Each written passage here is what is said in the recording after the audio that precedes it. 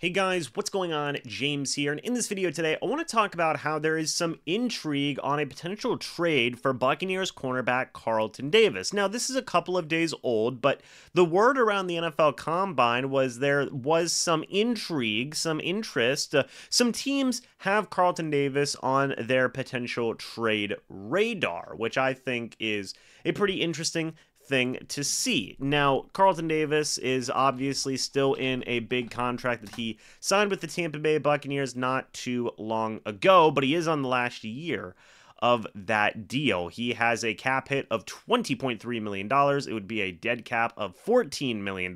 So I believe the Bucs would save $6 million, something along those lines, in terms of moving on from Carlton Davis if they wanted to. Remember, he had signed a 3-year, $44.5 million deal back in 2022. So, there has been some speculation, there's been some talk that, hey, if the Buccaneers do want to free up a little bit more cap space, they could move on from Carlton Davis.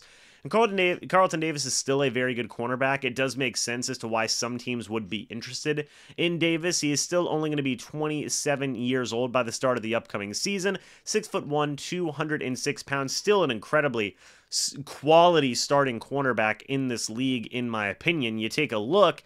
The biggest thing for Davis has been his overall health, though. He's never played a full season of games in his career. That is just a fact. The most games he has played in his career, or in a season, I should say, is 14. You take a look, especially at the past 3 years, 10 games played, 10 games started in 2021. 13 games played, 13 games started in 2022. 12 games started, 12 games played in 2023. Injuries have been a very significant issue for Carlton Davis basically his entire career. It isn't to say that Carlton Davis is bad, but availability is the best ability, as they say. I know it's the old line, but will the Buccaneers ultimately trade Carlton Davis? I don't know. We will have to wait and see, but you do see that as a concern, him being in his last year of his deal, him being obviously injury concern. Now, you can say a very similar thing for Jamel Dean, right? And we haven't heard anything about Jamel Dean being a potential guy. Literally same build, 6'1", 206 pounds, 27 years old, will be 27 years old by the start of the upcoming season. And Jamel Dean's another guy who has struggled with injuries mightily. 13 games played and started in 2023, 15 games played and started in 2022.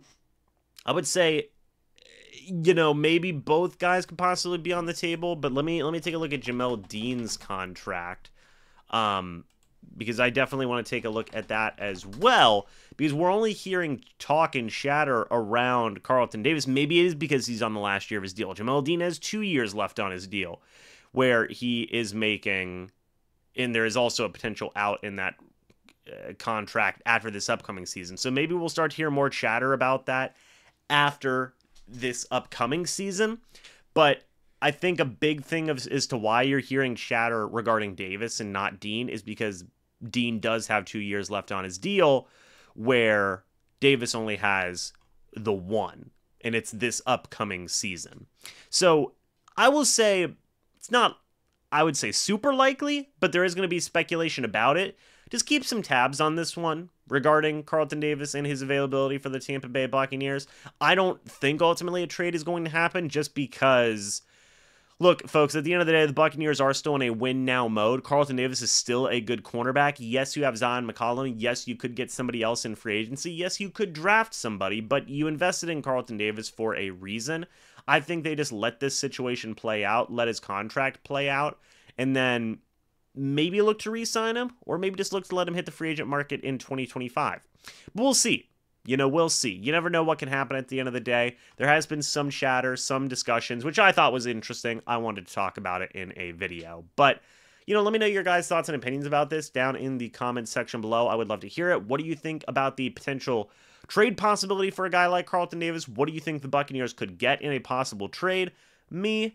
I don't know. Maybe a 3rd-round pick, maybe a 4th-round pick is something you could get for Carlton Davis. That might be maybe a bit too generous, considering the injury stuff and the fact that you're probably going to have to bring him in on a new contract if you do trade for him, or sign him to some type of an extension.